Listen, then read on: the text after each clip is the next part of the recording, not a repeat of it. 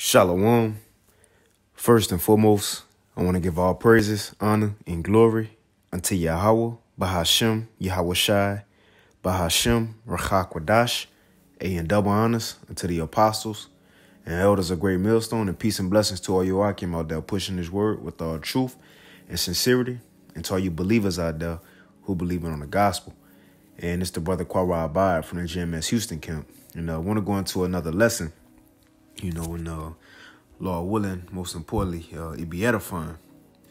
And what I want to speak on this lesson, I was reading the book of First John earlier, and in the second chapter, and I'm gonna start with the scriptures that I read. But what I want to touch on this lesson is, as we see, we clearly in the end, man. We clearly see that America, which is Babylon the Great in the Bible, right? We clearly see that America is falling. For those of us who live here in America, it ain't gonna be no bounce back. We see they mandating, more draconian type laws on a daily. We clearly see there's no way for the economy to bounce back. The virus ain't just gonna disappear and go nowhere. Life ain't gonna get back to normal. You see? And as I was reading that First John, I had to ask myself, is what else, right? And, as I was reading earlier, I had to ask myself, what else is there left for us here?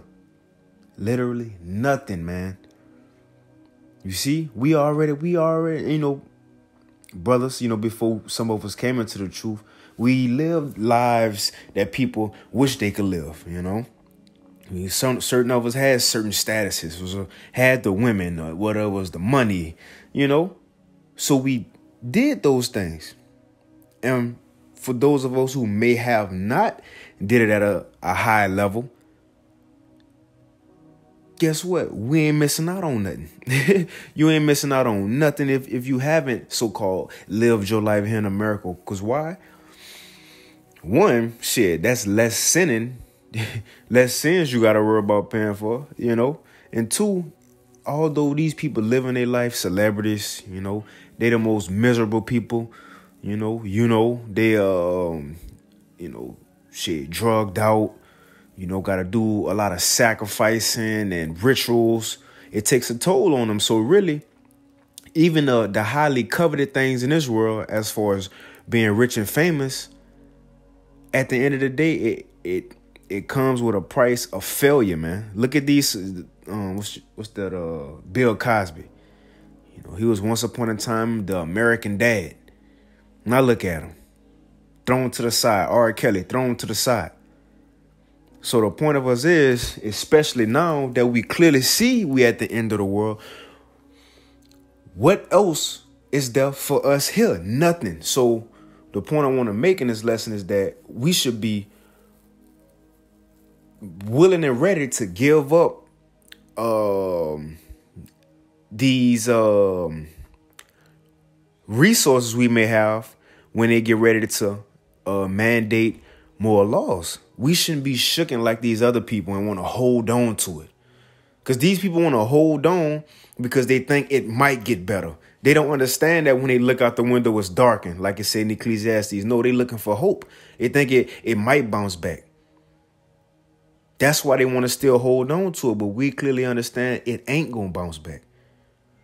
That's why Yahweh Shai said, remember Lot's wife. Look, Apostle Ramlab did a lesson earlier. Just let it go. If something get taken for us, just let it go. Again, the Lord got something else planned if He taking it from us. So I'm going to get that First John, man. Lord willing, this lesson be edifying. Because we shouldn't be stressing like these other people. Hey, if we really looking for the kingdom and if we really want salvation, we should be more than ready to lose all this. Hey, let me get the scripture. You see? Because look, we about to literally inherit a whole kingdom, man. New bodies. Let me grab this real quick. This is 1 John 2. I'm going to get straight to the point. 15. It says, love not the world, neither the things that are in the world. And look, we here in the world, so it's many things around us to so-called get our attention, to to fall in love with, right? To distract us here, especially if you're in America. But the scriptures right here saying, love not the world, neither the things that are in the world. If any man love the world, the love of the Father is not in him. And the things that we have right now possess, they of the world. So when we lose them, we shouldn't. Now, of course, we understand we're in the flesh. We still got emotions, we still got these, fleshly things we might have to, emotions that might pop up here and there. But ultimately, the Lord gave us the spirit to get through all this and to fully understand the end goal. The end goal. Because look, what we possess right now is of the world. So once these things of the world get taken away, we shouldn't be taken away with it. It says, for all that is in the world, the lust of the flesh, right? Certain things that might make us feel good, get us on our level. You see? Now at times, it might cause us to indulge in it a lot. But in the time we're in now, it might cause us to what? Take it down a bit. You see, like Yahweh Shai spoke about it in Luke 21. He says, rioting, reveling and rioting, roughly paraphrasing. I'll read it real quick. Let me get it real quick. Luke 21. And straight to the point, verse 34. And take heed to yourselves, lest at any time your hearts, your mind, right, be overcharged with surfeiting and drunkenness and cares of this life. See, overcharged, overindulging and stuff. And again, speaking to myself first and foremost, trust me, I overindulge a lot of times, right? But like I seen one of the elder brothers in Dallas, he posted a lesson going into it's time to shut the doors on things we might have overindulged in. Now that we coming down to even more serious times, well, these things might get taken away, they will be taken away. You see, it says, and so that day come upon you unaware. But let me go back to 1 John 2. It says in 16, for all that is in the world, the lust of the flesh, the lust of the eyes, women, right? Money, cars, clothes, what we see on a daily that might tempt us. Again, distractions. It says lust of the flesh and the lust of the eyes and the pride of life. Because once you get these things, it draws you to be more proud. You might look down on another person who ain't got something, like they think in this world that gain is godliness. That because you rich, you blessed. You got, Corvettes, you blessed. But no, that's not so, because it says what? And the pride of life, this is not of the Father, but of the world. And the world passeth away. And that's the point. This gonna pass away. Whatever you gain, whatever these celebrities gaining in this world, they gonna lose it anyway. Whether it's because of the mandates, they might have to quit certain jobs, can't pay bills, can't pay car notes. They might lose it that way. If not, Jacob's trouble still gonna come around. Everybody still gonna be pilgrims on the earth. Money ain't gonna mean nothing in that day. Cars, clothes ain't gonna mean nothing in that day. It's gonna be real food you gonna need, water you gonna need, and it's gonna be a scarce thing to see those. You see? And even if they keep whatever all that through Jacob's trouble, got a nice little Sprinter van they could sleep in, Jacob's trouble, guess what? Still at the coming of the Lord, it's gonna be burnt up right along with them anyway. So again, whatever people get in this world is going to come and go. So for us, what we have, guess what? It's going to come and go, but at least we have the Lord to rely on once they do go. You see? It says, and the world passeth away and the lust thereof. So this current society going to pass away and the things within it. It says, but he that doeth the will of the Most High abideth forever. And that's what we want to abide forever, man. You see? We want to abide. Let me grab this. We want to abide forever. This is let me grab that real quick. Like Peter asked Yahweh Shai, when a couple of Yahweh Shai disciples walked back because they couldn't understand the sayings that he was speaking to them. Right? They couldn't understand his sayings, right? So a couple of them walked back. This is around the time Yahweh Shai was saying, eat his flesh, drink his blood. And a lot of them was like, huh? Probably thought the law was like, talking about cannibalism. But no, he was being spiritual. Now, I'm going to get straight to the point, because after he seen some disciples walk away, he looked at Peter and the 12 was like, y'all going to go too? Right? It says John 6, straight to the point, 66. From that time, many of his disciples went back and walked no more with him. In this chapter is John 6. And the ones who right here in this verse said went back and walked no more with him is verse 66. Same thing, though. The ones who was in the truth and fell out, they got caught up in this society. The society of Esau, which it says his number is 666. They got caught up in the lust and the cares of this life. Like it said, even that the God of this world have blinded the minds of them who believe not. These people in the world, 2/3, they're not able to detach. Because look, once they detach, they don't have nowhere to go to. They don't have the Lord for comfort. But we able to detach because we got the Lord, the Most High himself, for our comfort. And that's what Peter going to say to Yahushua right here. So it says, from that time, many of his disciples went back and walked no more with him. Then said Yahushua unto the 12, will ye also go away? Then Simon Peter answered him, Lord, to whom shall we go? Thou hast the words of eternal life. So Peter said, Lord, what else we gonna go? You got everything we need. You got the words of eternal life. You got what's gonna, get us out of this captivity. You got what's gonna truly give us real riches, everlasting riches. Lord, what else we gonna go? That's the same thing we asking, or how we should feel in these times. What else is there in this world, right, that's going to top what Yahushua and the Heavenly Father God promised for us? Nothing. Not no car, not no house, not no woman, money, job. Again, so when these mandates come, it should be easy for us, and Lord willing it is, because we can say what we going to do, how we going to do it. But really, it's all up to the Lord. However, he got our story written for us. That's what we got to hope, hope and pray. You see, but the point is, just like Peter and them, Lord, where else we gonna go? What else is there in America for us? That should take us away from the truth. Hey, Apostle Paul said it. Let me get that. Let me get that. Let me get that. That's what it is. Romans 8. I believe. It's like I'm all over the place. Just want to put it on, as they say, put it on wax. But this Romans 8. And I get straight to the point. If I ever find it. So, okay, here it is. This Romans 8, and I'll start at 35. It says, who shall separate us from the love of Mashiach? And there's many things in Babylon the Great that could try. But going back to the point, if we really want the kingdom, here in the end, what is here in America that can offer us greater than what the Most High Yahushua already offered us? Or in a world of brothers and sisters not in America. Nothing. Because again, remember, everything we get here is going to come and go anyway. Remember, Yahushua is forever. His gift and blessings is forever.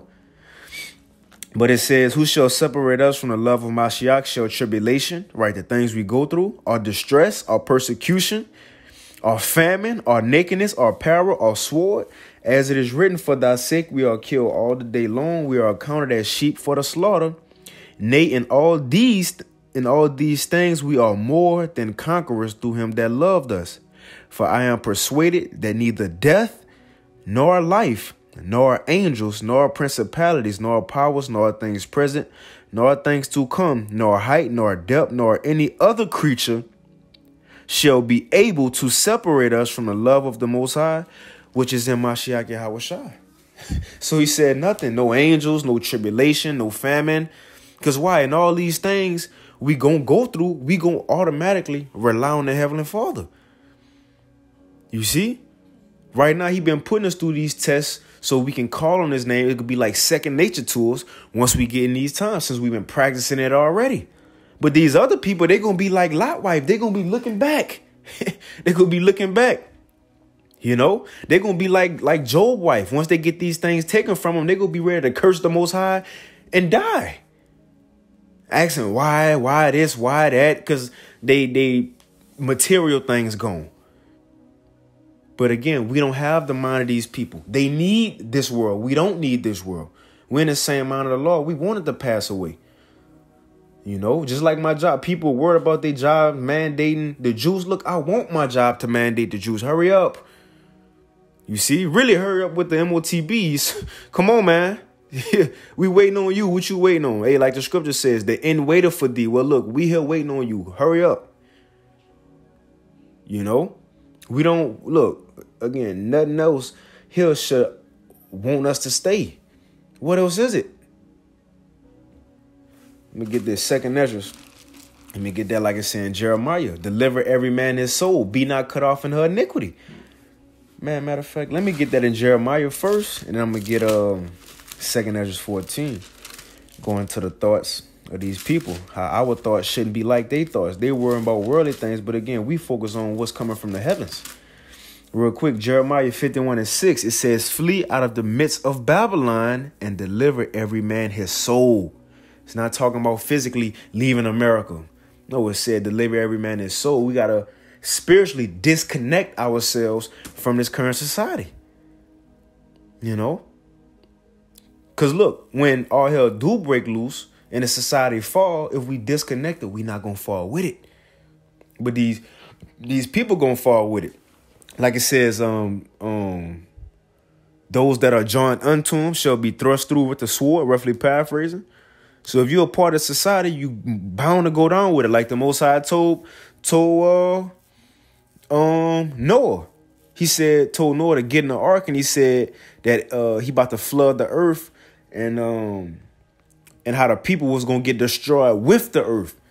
You see, just like the people got destroyed with Sodom and Gomorrah, if you was there, well, the same thing. If you still within the society, spiritually and physically, you're gonna get destroyed with America, man. You know? So it says, flee out of the midst of Babylon and deliver every man his soul. Be not cut off in her iniquity, because this is the time of Yahweh's vengeance. He will render unto her a recompense. So the Lord is saying, look, spiritually disconnect right now. So when all hell break loose, you don't have to continue to want to go to the system or this government for help. You already disconnected. Hey, another precept. Let's get another precept, man. You already disconnected. This is Isaiah 10.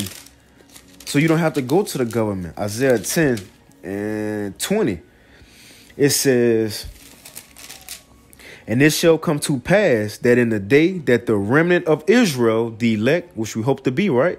That the remnant of Israel and such as are escaped of the house of Israel. How we escape? We spiritually departed. We no longer a part of this place, man. Hey, the scripture says now that we know we're Israelites again, now we are no longer strangers and citizens from the house of the Most High. We know we are Israelites again. This is where our citizenship is at now. Our commonwealth is in the heavens now, man.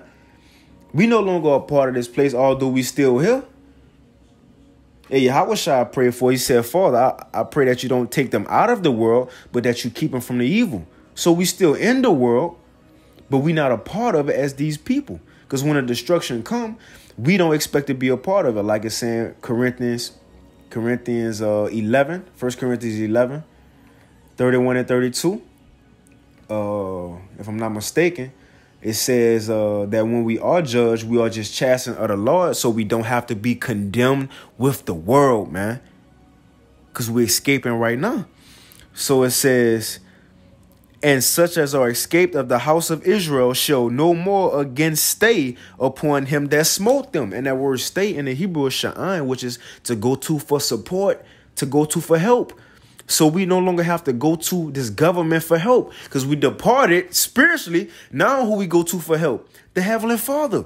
What's an example of that? When a famine come, we ain't gonna have to go to FEMA and get the juice or the MOTB in order to go back behind a gate and eat. You know, pork and beans, and whatever they have. No, all we got to do, wherever we at in the wilderness, hey, put up a prayer to the Lord. He might send an angel. He might send ravens to feed you, might send another brother to feed you, or he just might make it appear in front of you. Again, we don't have to go to this system for help. You know? It says, but, right? So since we don't, but shall stay upon Yahweh, the Holy One of Israel, man. You know, that's where it's at right now. So again, if we got the Lord, what else? What else we need from him? A better job? Look, the job's about to go be done with. You know? Hey, just like in Babylon, the writing was on the wall, that it was that time for that place to be done and over with, that age. Well, look, the writing is on the wall, man. This place is done. You wouldn't make an investment into a company that's failing, that's going down. No, you're going to pull your money up out of there before it go down. We ain't investing our lives, our time into the society no more. It's going down, man. You know? You see, let me get this. Because, again, our mindset shouldn't be like these people in the world. They trying, you know. They want to get better. They saving their money. You know, of course, we still got to take care of our business, you know, pay our, you know, whatever it's rent, mortgage, bills, right? But we don't fully care about this place, man. Let me get this. It's 2 Ezra 14. Now check this out. And 13, it says, now therefore set thine house in order and reprove thy people and comfort such of them as be in trouble, and now renounce corruption. And now we are renouncing corruption.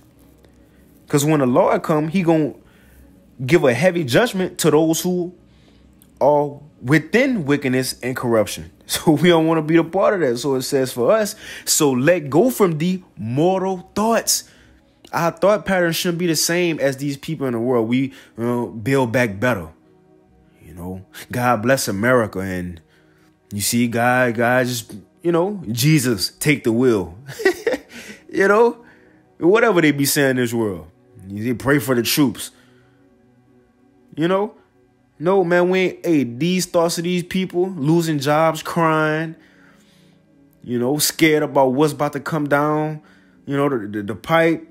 Hey, look, we don't have mortal thoughts as these people. Again, our conversation is in the heavens. We looking past the now. We looking for what's coming.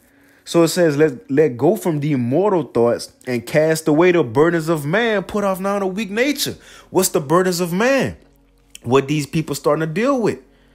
Mandates, lack of jobs, lack of food. You see, food prices going up.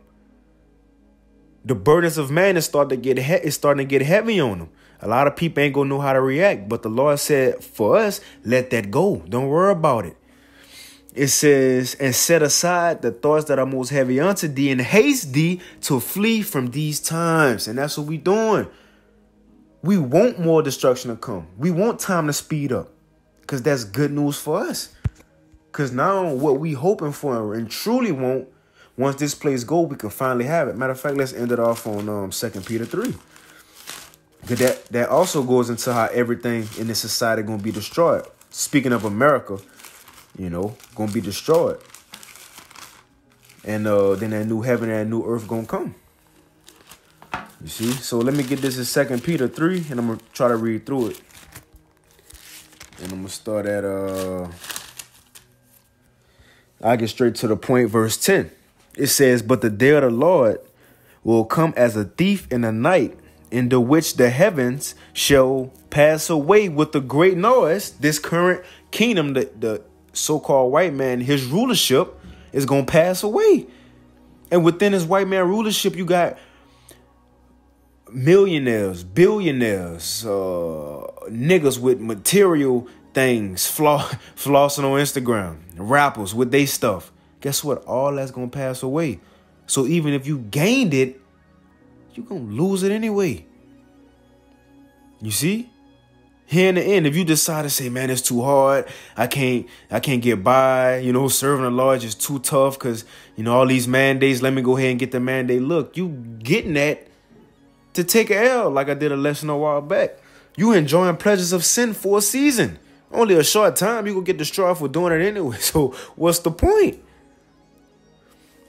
So it says, and the elements shall melt with fervent heat, the earth also, and the works that are therein shall be burnt up. The works, everything you gain in the society, gonna be burnt up. Everything you know, all the works gonna be burnt up. actions. It says, seeing then that all these things shall be dissolved. So we already know it's going to happen. So us knowing this, what manner of persons ought ye to be in holy conversation and godliness? And that's going into our conduct. Yeah, that's going back to 2 Ezra 14. We shouldn't be, look, in other words, doing the Lord's work and not being worried like these other people going to be worried. That's our conduct. Seeking the kingdom, looking for the Lord. You know? And it says, looking for and hastening unto the coming of the day of the Most High, wherein the heavens shall be on fire, shall be dissolved, and the elements shall melt with fervent heat. And that's talking about when America get destroyed in, you know, certain places around the world. And when that happened, it says, nevertheless we, so although all that get burnt up, nevertheless we, according to his promise, look for new heavens and a new earth wherein dwelleth righteousness, man. You see? So ain't nothing else for here for us. You see, it's going to burn anyway. But after this, that's when we looking to receive. That's when we looking to be, to receive what the Lord done promises, man. The kingdom, new bodies. So whatever you might receive now, hey, look, it's going to get burnt up anyway. Whatever people got now, stunting, that's going to get burnt up anyway. So again, just like Peter said, Lord, where else we going to go? Thou has the words of eternal life. It ain't nowhere else for us to go, man. Lord, willing, this lesson was edifying. We'll give all praise, honor, and glory to Yahweh. Ba'ashim Yahushua, Ba'ashim Chakwadash, and with that, Shalom.